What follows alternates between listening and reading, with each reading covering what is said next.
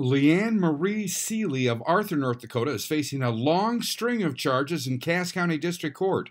According to court documents, a deputy was investigating a domestic violence incident Seely had committed against a male victim.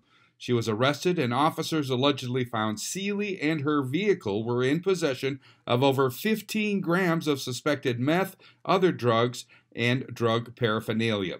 Leann Seely has been charged with 3 felonies of possession with intent to deliver meth, possession of clonazepam, a sedative, plus 5 other misdemeanor charges involving domestic violence and possession of drugs and paraphernalia.